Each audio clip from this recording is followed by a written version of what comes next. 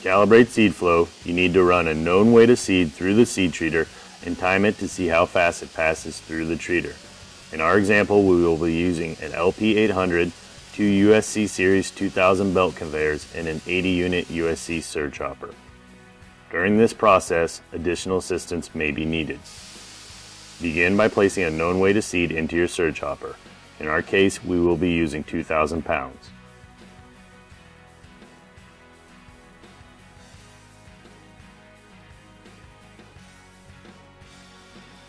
Then place an empty container to catch the seed after it passes through the seed treater.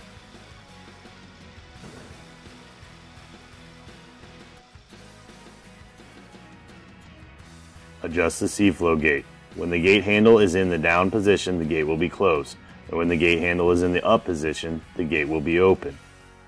To increase the flow of seed through the seed treater, extend the adjustable arm, and to decrease the flow, retract the adjustable arm.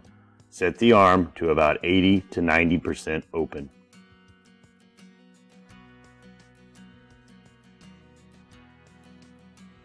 Place a stepladder next to the treater to view inside the supply hopper. Next, turn your inlet conveyor, outlet conveyor, and drum motors on.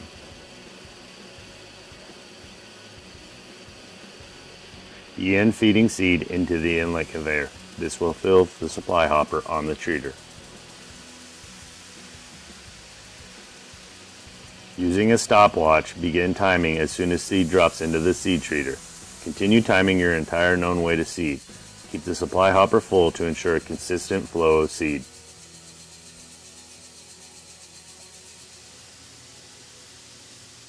After all seed has passed through the treater, stop timing.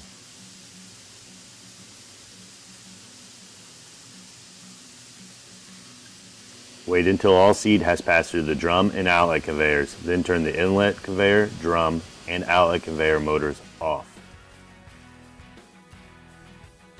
In our example, 2,000 pounds ran through the seed treater in 2 minutes 36 seconds, or 156 seconds.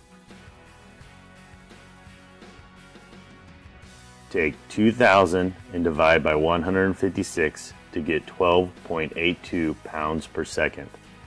Multiply 12.82 pounds per second by 60 seconds to get 769.2 pounds per minute.